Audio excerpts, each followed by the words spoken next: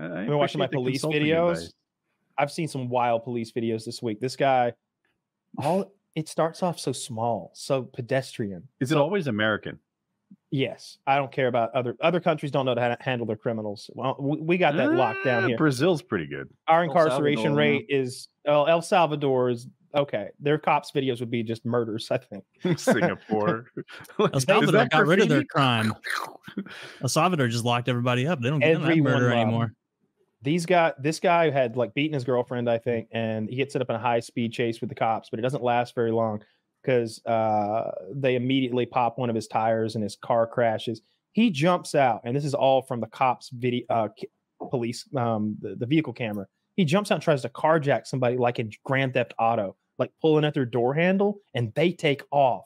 Well, he's got one hand on their door handle and his right hand on the crack in their cracked side window. And they're going like 40 down the interstate with the cops in pursuit. He's on the side of the vehicle. He's like doing a curl, like pulling his legs up so they're not being drugged. And the car is swerving and he's still hanging on. They finally stop and the guy lets go and goes around to the passenger side and continues to try to carjack him. And the cop goes pop, pop, and shoots him fucking twice at point blank range and drops him. And then at the same time, the other cop car comes from behind and like bumps the guy as he's falling to the ground, and they've like got him right there. And he's like incensed that he's been shot. He's like, "Why'd you shoot me?" He's like, "You broke my arm." After a 2-mile chase of trying to harm people, he's shocked. I saw one where the cop ends up in the vehicle with the bad guy, completely different situation, and he's like behind the driver, and they're both in the driver's seat wrestling. And the guy has taken off, and the cop is going, "Stop the car! Stop the car! Stop the car!" And he's like, starts tasing the guy. And the guy's going, "Ah!" But he's still driving the fucking car. Yeah. Cop drops the taser. Now he's got a pistol. He's going, "I am going to shoot you if you do not stop this car." And he goes, bang! And the guy goes, "Ah!" Where'd he shoot him? In the back somewhere. Like they're like, it's like they're in a jiu-jitsu match. They're spooning in a high-speed vehicle going down the road. And he puts two in the guy, and the guy immediately stops the fucking car. That's what I always find interesting. Do you know if he died? I never check. I don't care usually, if I'm being honest. But they's guys are such pieces of shit. They'd be like, "Dude, put the knife down." And they'll say it 50 fucking times, spend 20 minutes doing it. But they'll shoot him once. Now we don't need to negotiate anymore at all. He's like, "Oh, they're in so much pain. They realize it's real now." I thought you were kidding. I don't understand people yelling at people who have guns. I'm so afraid of a guy with a gun. Like, don't you know that that's a gun? I saw one where this black lady approaches a vehicle. There's another black lady sitting in the vehicle, and she's talking shit. "Bitch, you hoe-ass bitch. Oh, you got a gun?" The lady in the car is like, "Yeah, I got a gun." "What you gonna do with that gun? What you gonna do with that gun?" She goes, bang! And shoots her in the arm. And she's like, "That shot me." And she's walking away. Surprise. She's like live streaming this on Facebook, dude. She's holding the phone, recording herself, doing all this. And now she's shot. And she's like, "She shot me. Damn it, she shot me." You just told her to shoot you.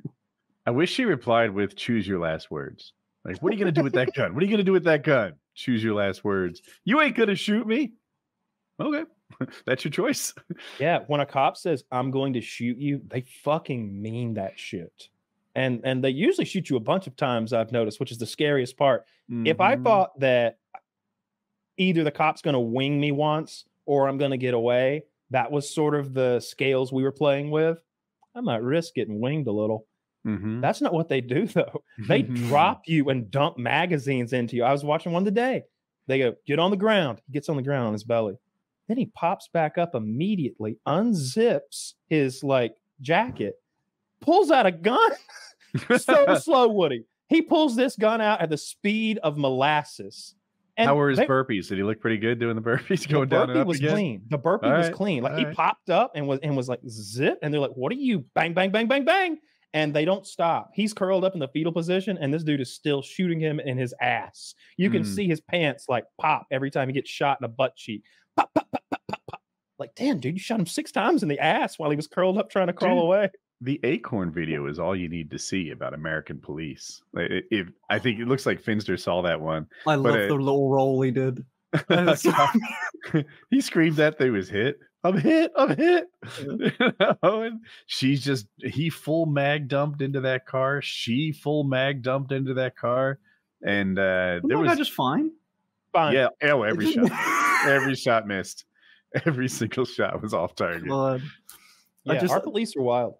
Yeah, there's the video that the second cop that's there that's like hearing like, oh shit, he's got a gun. And you just see the other cop do like 2 consecutive like tactical rolls. It's such a good clip. He's dolphin diving out there on the asphalt, crawling around. Yeah. When he said he was hit. The first time I watched that, I was like, oh my God. There's a sniper with a silencer shooting cops. This is evil. Oh my God. And then I realized what was happening. If I'm a squirrel, I try to make that happen all the time. Just tossing acorns on cars. Like how embarrassing is that? I hope that cop, the worst part is they always get another job somewhere else, like doing cop shit. They're like, oh, now he's a sheriff's deputy in a small town. It's like, why does he have a gun? Why are we giving that guy a gun anymore at all? Like he slung so much lead across all of Tarnation. Just bullets whizzing. And if you could see the tracers, you'd see bullets whizzing past houses, over trees, into towns nearby, just zipping across like traffic. There has to be a role that never has emergencies, like working at the DMV or something. That's where he belongs. Behind an actual desk. Like he comes to work, takes his gun off, sits it there, and then like he's just toting a gun. How'd you still give him a gun in this situation? I feel like this guy should take whatever he's crocheting, set it aside, and just start processing driver's licenses. You ever see the other guys with Will Ferrell? They take his gun away and give him a wooden gun. He comes back and he's sanded it and made it nicer and stained it. Did you stain this? A little mahogany. But he's got a wooden fucking gun in his holster because he can't be trusted one. That's how Barney was. Andy Griffith's show back in the day. Barney Fife.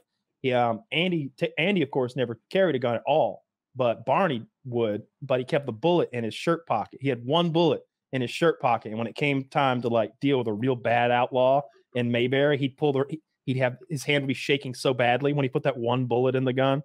It was it was a danger to everybody. I see those cops with all that crazy tactical gear. They were responding the other day to a guy with a knife. Tell us about first responders. Oh my God, they were responding to a man in his own home with a knife. Sounds like a chef to me. Okay. But we sent SEAL Team fucking 6.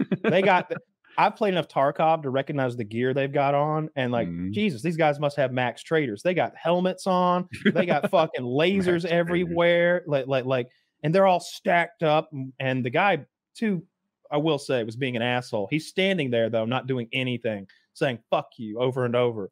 And they're shooting him with a 40 millimeter less lethal. Like remember in that thing Arnold Schwarzenegger had Terminator 2, he'd like break it down, put another round in it, the thumper from COD as well. He's shooting him with a thumper over and over at like 15 feet away. What is he shooting? Would you describe it as a plastic pellet, a beanbag? Big rubber impact round of some kind. And, you know, 40 millimeters, not quite the size of a tennis ball, but it's getting there. It's a big shot. It's a grenade launcher. And the guy's tired of getting hurt. It is. And the guy's tired of getting hurt. So he takes an end table, like a hallway, sort of longer than it is wide table, and sort of flips it up on its side as a shield. Homeboy with the MP5 just murders him at that point. like that's it. He's like, oh, you're going to deploy your shield? And just wastes him right there. He's got just MP5 SD guy over here, just lets him have it. Do we know anything about why the police were there, what they were dealing with? Man with knife. That's the problem. In his home. I got a knife right now. Yeah, I bet Finster has some. I forgot he's a knife guy. Oh yeah, I got really scared. I am a guide. I'm doing my best. I don't know. You haven't given me clear instructions. I know. I give everyone else a pass. As soon as you say something though, I like to act offended. Have you seen the Afro Man video? What he's talking about? Because I got high? No. So Afro Man got his place raided, and I guess he didn't have anything. And he had cameras everywhere. So he's got the whole raid recorded, and he's like making fun of that particular police department in a song, right? It's not really a rap, it's a song. It's kind of like it's to the tune of How I Got High, I think, as well. And he's like, "Why are you looking in my sock drawer? What did you think was in my Sunday pants?" Because they're going through his pockets and shit, and it's just like making fun of the officers, showing clips of them fumbling around in his shit. Yeah, this is from his music video. This is the look at this fucking Army Ranger they sent to get him. Like, don't you love that? I always think that's embarrassing. Dude, it's a no nonsense haircut on the right. Turn on our nation's first responders in general. Just the self-proclaimed heroism, right? Everyone runs away while we run towards the danger. Suck a dick, dude. Like, I am just so tired of you smelling your own farts, thinking that you're better than everybody else. Tell them. First responders are the cringiest cunts you'll find on the internet or anywhere else. Now, is this matter. EMS, paramedics, firemen, police? Oh yeah, all of them. I just want to take them and push them up against a Velcro wall until they're stuck there, because the fuckers are always dressed in cosplay. I'm done with it. I'm done with it. You don't like firemen anymore? Did this start on 9/11 when you're like, it doesn't look that hot? Quit your belly aching about all those stairs. Yeah. Oh, I'm sorry. There's a little bit of dust in the air. I know it's raining. That is the funniest group to go after, because I've never heard anyone have umbrage with first responders, and then they're like, "Oh, can you move your legs? Were you in a car accident?" I'm okay with most of the first responders. I do think that they look any male dominated good old kind of like profession like that's physical in nature like that develops this good old boy kind of thing. And they can be annoying as shit just to talk to, just because they're that way. I don't hate firemen. I want them to come put my shit out, but I wouldn't want to hang out with a bunch of dudes at a fucking firehouse either. Like, and those guys are usually douchebags. That'd be the hardest part of the job.